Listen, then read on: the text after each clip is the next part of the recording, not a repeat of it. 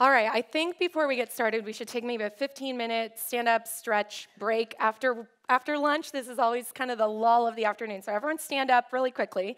He said I never stop, so let's all stand up, take a little break. I guess the ... could be that I've now taken up surfing. I was in Peniche. Now I can turn the board, so we're making progress here. All right, everyone can now sit back down. And now that you've had a chance to stretch, you can or take your time, sure. Now that you're awake, I'm going to put you back to sleep. So everyone, close your eyes just for a moment. And I want you, once your eyes are closed, I see closed eyes. Okay.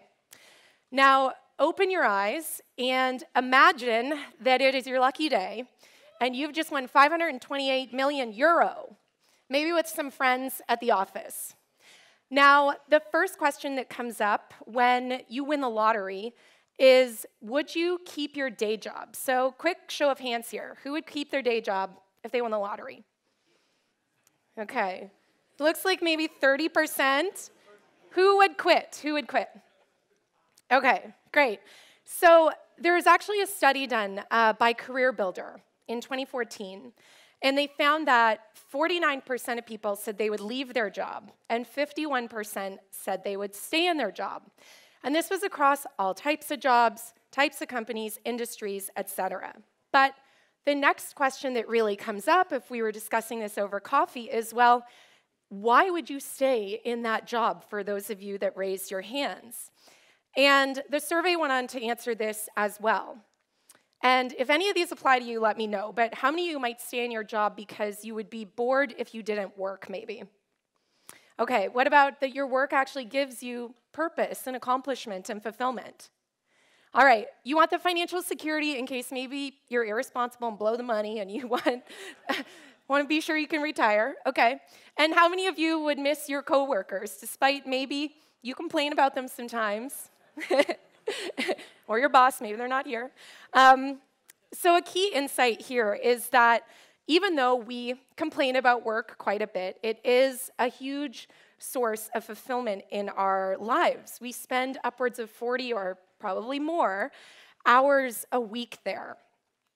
I was on Instagram a couple of months ago, and I discovered this hashtag called #SomeMonday. A little hard to say, but I thought, what is this? And turns out it's the moment on a Sunday when that chill feeling of the weekend is replaced with that anxiety of, oh my gosh, I have all these things I need to do. So did you experience this on Monday night or Sunday night? The Mondays. Right. So this leads us to the idea of the paradox of work. And I read about this in a great book called The Glass Cage by Nicholas Carr.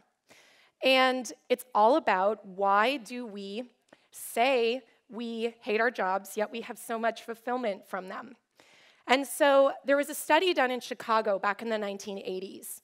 And this was pre-iPhone, so they had to kind of get a little creative. And they took 400 people and did an experience study where they gave the 400 people pagers. And that pager beeped 7 times a day. I don't even know if pagers still exist, but it beeped 7 times a day. And at that moment, the people had to record how they were feeling and what they were doing. And that happened for 1 week. And the results were pretty interesting. The findings were that people were happier and more fulfilled in the work hours than during their leisure hours.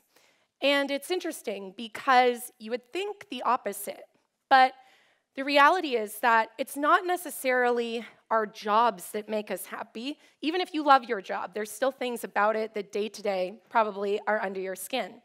But it's not the job that necessarily makes us happy. It's that our jobs create an environment for flow. So not to sound all woo-woo, but if you've ever experienced flow, maybe it sounds like this. You've been working on something, and then next thing you know, you have no idea what the music has been for the past 20 minutes.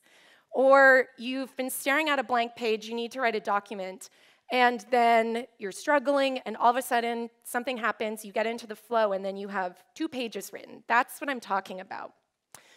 So now we're going to go a little bit into some neuroscience. I actually almost became a neuroscientist. I had a scholarship back in Canada to study neuroscience, and then I fell into the world of whatever we do. But quickly, we've got the brain, and there's this part of your brain called the dorsolateral prefrontal cortex. And this part of the brain is responsible for something called self-monitoring. So that potentially doubting voice inside your head, or that nag, I can't do it, maybe feelings of imposter syndrome, or that inner critic. And something happens when you are in this flow state, getting back to why do our jobs make us happy. And so there were these scientists at Johns Hopkins University, and they wanted to understand what happens to our brain when we are in a flow state. So long story short, they devised a way to put jazz musicians inside an fMRI machine with specially made pianos. And at first, they played the piano with songs that were quite common, like probably classical music they'd know by heart. And then they were given the opportunity to ditch the kind of written music and improvise and make things up. And as a result of this, they realized that when you're in a flow state, that part of your brain that's responsible for self-monitoring, it actually starts to dissipate. It's like the volume gets turned down. And that is why we're able to do such awesome things in this flow state. And it leads to more liberation and more creativity, more risk-taking, and no more kind of hesitation. And I thought that was so fascinating, especially when you think back to, well, of course, now it makes sense. We find this fulfillment because our jobs do provide us these opportunities to get into this flow state. Even if the problem you're solving is something you're not passionate about, the fact that you're overcoming problems, that you're finding solutions, that brings fulfillment. Now, that was a lot, so let's quickly recap. So we're happiest in our flow state. Flow happens at work because we're not very good at giving ourselves challenges and opportunities to reach this flow state in our leisure time. Now, we can't discuss this topic of work and fulfillment without touching on a key question, and maybe your friends or relatives have asked you this in the past. I know mine have. We have a holiday coming up in the States, and maybe this will come up. But the question is, what's going to happen to our jobs when robots take over? Has anyone ever asked you this? Like, will automation take over? Right. So what's going to happen to the role of product manager, product designer, UX, etc.? Lucky for us, there is a website, I'm not making this up, website, willrobotstakemyjob.com. You can go there if you want. When I created this, unfortunately, product manager was not in their database, but I did a little cross-section. So we have graphic designer, anthropologists, software developers, and I think if we can just make some assumptions, I think we'll be okay. If we look at the data, graphic designers have about an 8% chance you'll be overrun by robots. Anthropologists, you're very safe. Maybe you should switch careers if you're in a high-risk job. Or software developers, they're at about 13%, but I still think it'll be okay.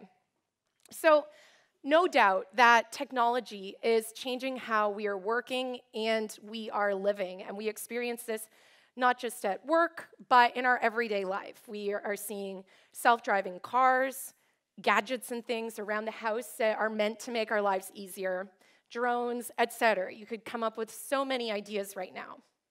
And this is all great, but my concern is that, is it leading us down a path where we are becoming a little less human and maybe a little too much computed in our lives?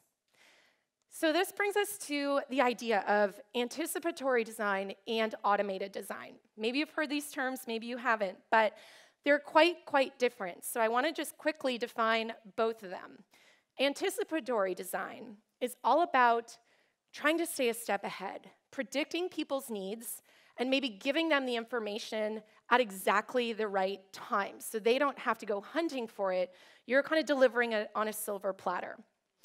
Whereas automated design takes it a step further. Instead of just giving people this information, it is making decisions on behalf of people without their input. That should be bolded or blinking or something. But that's the difference, that automated is happening automatically and decisions are being made on behalf of the user. Now, this topic, it is veering, I would say, on the side of a little trendy right now, but I think if you are not anticipating people's needs, then are you really doing UX? Are you really designing thoughtful products? What are you doing if you're not considering people's needs and trying to meet them where they're at, right? And I say this because we see hints of anticipatory design in a lot of experience we've probably already encountered. So if you think of the idea of discovery as kind of a element of a product. So e-commerce and content would be a great example of this. We all know those modules. You would like this. We saw it this morning in Gibbs' talk with Netflix, the recommendations, etc. So we see the element of discovery trying to anticipate our needs and give us more of what we want. Selfishly for them to probably sell more stuff and get eyeballs, but sometimes it works. I've bought stuff on Instagram because magically it was in front of me. Another way that we see anticipatory design come into play is in product experiences that are trying to help us take action. And by this I mean, maybe you've had an event in your calendar, and then on your iPhone, you get a notice, and it says, hey, Sarah, your meeting is in 45 minutes. You should take this train or take this freeway because traffic's light, etc. Trying to anticipate my needs and help me take better action. And the third way that I think we see this come up right now is products that try and help us understand. My favorite example of this is Mint.com. One of my friends was the first engineer there. And Mint, if you're not familiar, it kind of connected all your bank accounts and then provided information about what was happening. So it wasn't just putting them all in one place. It was letting you know, hey, you spent this much on transportation or at coffee shops or buying shoes or something. And so it was helping me understand. So we see anticipatory design, I think, in a lot of products that we've already been experiencing.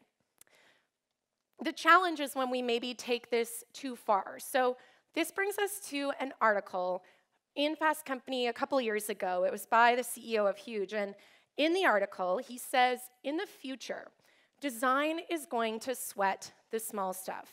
And he said that life is not made easier by anticipatory design because we're still forced to make a decision. And I can definitely agree with that, and I see his point. So 2 examples of this would be, first of all, Amazon. We probably all bought something on Amazon. And Amazon, I kind of have a love-hate relationship with it because one day I used to live in New York for 12 years, and so I did a lot of kind of household shopping on Amazon because I didn't like carrying gigantic things of paper towel down the street and things like that. And so I remember one day I went to Amazon and I needed laundry detergent. And I put it in thinking it would be maybe a 5-minute activity to quickly buy this. And then to my surprise, there's 400 options for these laundry things to wash your clothes. And yes, they're trying to anticipate my needs, and they're trying to give me filters at the left, group them in certain ways, show me best sellers, show me things I've purchased before. But ultimately, I still have to make a decision, and something that should have been quite easy could quickly become quite overwhelming with all those options. Netflix. We learned so much about Netflix this morning, and I love Netflix, don't get me wrong. But what happens kind of in my head is if I've had a long day or a long week and I think to myself, I just want to open a bottle of wine and like get lost in some film and forget the rest of the world. That does not normally happen because when you pull up Netflix, you see this. You see the sea of thumbnails. And for me, it triggers this overwhelm. Again, that decision fatigue of, oh my gosh, what do I watch? And yes, they try and use all the amazing data they have to suggest, to curate, etc. But normally what happens is this. You go to the Netflix, you spend 25 minutes trying to find something to watch, and then two things happen. I watch the same movie I watch all the time, or I just give up. And I had a ton of response to this. This was the response I like best. I joke with my boyfriend that his favorite Netflix original is Infinite Scroll. So Gib, if you want some help on Netflix, let's talk. But I think it's a great example of how we are plagued with decision fatigue, right? Even in just two basic examples that happen to us probably on a weekly basis. You've probably heard that statistic where 35,000 decisions are coming at us every day. And I read this study from 2019 from the Global Web Index telling us that 3 hours and 18 minutes we are spending on our mobile devices. Going on to say that we're spending 2 hours and 22 minutes on social per day. Now, I was curious. The survey didn't go on to do any more math in this study, so I took it upon myself to try and extrapolate this over the course of our entire lifetime. So, let's see if we can get back on track here. Click again. Yes, 8 years. So, 8 years is the amount of screen time. Now, the math was a little rough. I took off maybe 5 years for early childhood and late life, but I did the math about 5 times, and I kept coming up with 8 years. So, what can save us from this decision fatigue? We have to go back to the article, because in the article, this is where we start to kind of go down that path of starting to automate decisions for people. So we said decisions are not made and executed on behalf of the user, and that in the future, the goal is to not help the user make a decision, but to create an ecosystem where the decision is never made because it's happening automatically without the user input. And that's the difference between anticipating people's needs and automating decisions. And I think automation is great. Honestly, half of my business would not function without all the zaps I have built out. But just in everyday life, we see Nest as an example. You're probably familiar with the smart thermostat. I now have something similar in my apartment, and it's great. It's good for the environment. It's good for my bank account. When I'm not home, it's automatically adjusting. It learns my habits, etc. It's making decisions on my behalf. Another example would be something called Digit. So this is a financial product. I learned about it maybe 8 years ago from a friend of mine who works in finance. And everyone has the goal of saving money, right? You probably said, oh, I should save more money. The reason that you don't save money is because it takes so much effort to set up those automatic transfers. Your bank can do it automatically, or you have to manually go in and shift the money from one account to another. Digit did it automatically. So you would hook up your bank information to this product, and then instead of just automatically saving $40 a month or something, every day or two, they would save a little bit of money. So you never noticed it, but it was also doing it in a very intelligent way because it was monitoring your spending habits and predicting how much you could afford to save. Because maybe you would think to yourself, I can save $40 a month. But if you're honest with yourself, you'll probably save a lot more. But this took that decision-making out of it. And it was shocking how much money was saved at the end of the month because I didn't have to make the decision, and it was automatically happening for me. So all of these are great examples of automation. But I fear that we could take it a little too far and that there are real consequences if we go down that path. So I want to leave us with 3 cautions and 3 design principles that we could maybe apply to what we're working on, because chances are you'll probably have the opportunity or maybe the temptation to automate decisions on people's behalf. So the first caution I have for us is around the idea of accuracy. And the question really is, what happens when anticipation or automation fails? Because it's not the end of the world if that savings product misses a few days or saves too much one day or breaks or something. It's not the end of the world if the thermostat messes up. But there are cases where the consequences are a little bit higher. So if you think of aviation, my grandfather worked in aviation for a long time, so I know a little bit about it. But one thing that really surprised me was that pilots on average are flying the plane for 3 minutes, thanks to autopilot. The challenge is that, similar to if you don't work out for a while, your muscles get weak and you don't remember how to do the moves, same thing with flying a plane. Sorry if you have to fly tomorrow, but there is this concept called de-skilling. And de-skilling is just that, where you end up not being able to perform the things you were supposed to perform. And the American Federal Aviation Administration has backed this up, and they said pilot error was involved in 2/3 of all the crashes from the decade of 2000 to 2010. And one example of this would be Air France Flight 447, I forget the year, but it was within the past decade, and it was traveling from Brazil to Paris. What happened was, it was bad weather in Brazil. They were flying along, and there were all these storms. And all we need to know is that there are these very important things called airspeed monitors. They got covered up in ice, and that caused the autopilot to shut off. And of course, in the cockpit, the pilots were confused, they weren't sure what to do, and unfortunately, they did the opposite of what they should have done. They jerked the nose of the plane up really fast, and that caused it to stall, and they were never able to regain control, and then it just dropped at 10,000 feet a minute. And of course, the result was not good. Everyone on that flight ended up perishing. But in the investigation that the French did concerning this crash, they said the loss of coordination in managing the surprise of the autopilot disconnect led quickly to the loss of cognitive control of the situation and the loss of physical control of the airplane. In other words, de-skilling. So we have to think to ourselves, if automation fails, can the user easily step in and course correct? And if not, what are the consequences? And what could we do to make sure that it is easier for them to course correct? It might not be as extreme as this, but I think it's something we need to consider. The next caution I have is the idea of innovation. If automation starts to take over, where are new ideas going to come from?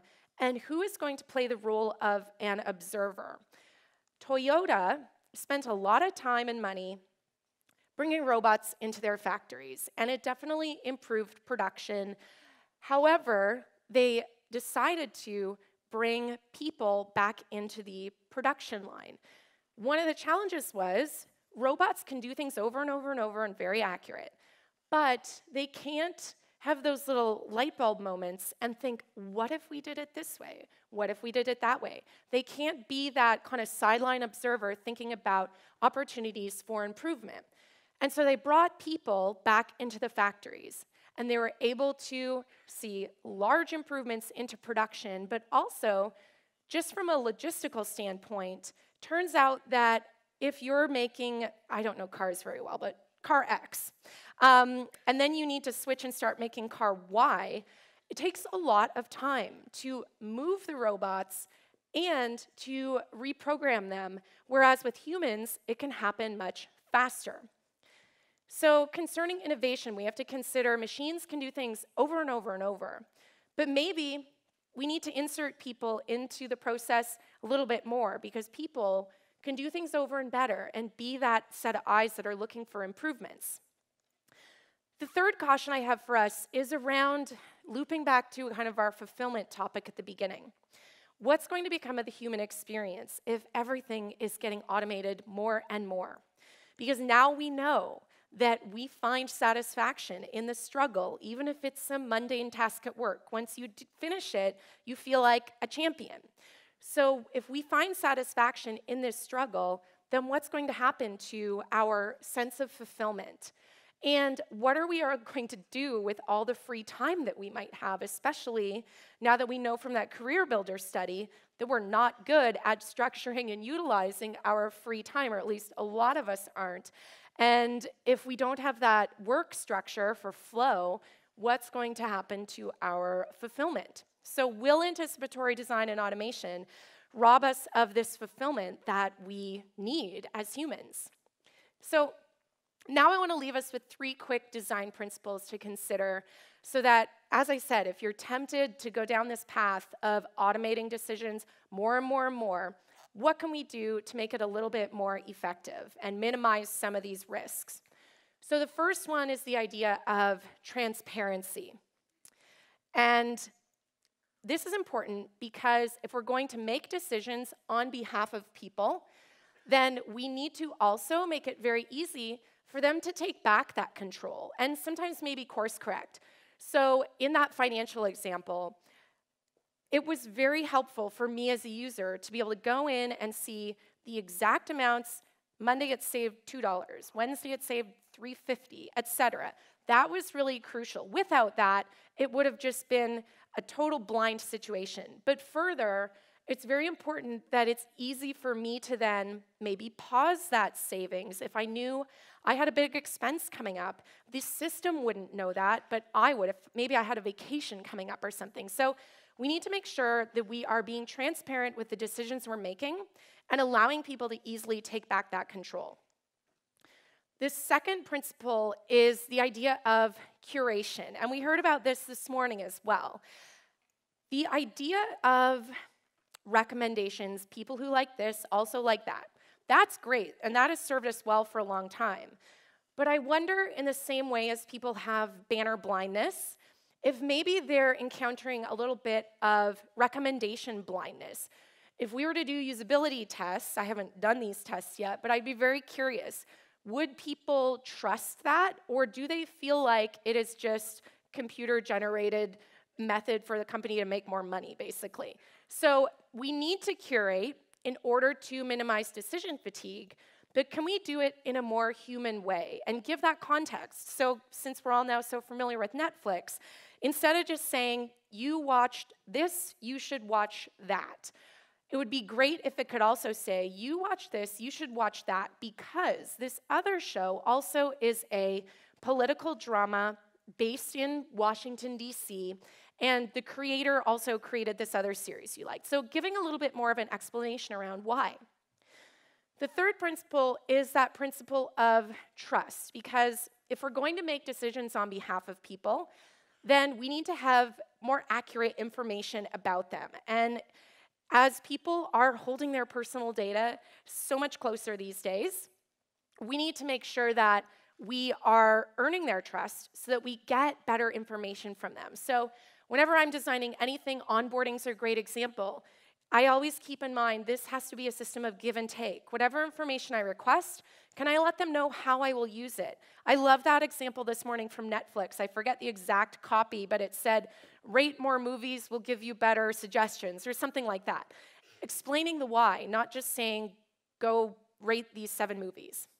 So how can you apply these principles of transparency and curation and trust to whatever you are working on, especially knowing that this temptation will come for you and your team as you have more information to be able to potentially automate these decisions. But I challenge you to think to yourself, are we doing this because it is necessary for the user, or is it almost a little bit of a novelty? Is it almost technology for the sake of technology? Earlier this year, I was speaking at a conference in London, and a driver picked me up at the airport. And he said, oh, what are you doing? And I said, I'm speaking at a conference about technology. And he said, if I was prime minister, I would ban all technology. And I said, oh, interesting. Why is that? And he said, well, technology ruins people. And he went on to talk about the impact of technology and automation and his experience with his family. His daughter is actually a pilot who flies these planes, and he talked about de-skilling and the fact that she uses simulators to keep up her skills and all that. And it was fascinating, a little creepy too, as though he had seen my talk or something. But when we parted ways at my destination, we kind of had this closing thought that I wanted to share with you. And he said, you know, as someone who works in technology, you have a responsibility to solve problems, but you also have a responsibility not to be creating bigger problems for the people, for your product, and not just maybe the immediate, but what's the impact to their lives as well. So thank you for your time, and I'll see you later.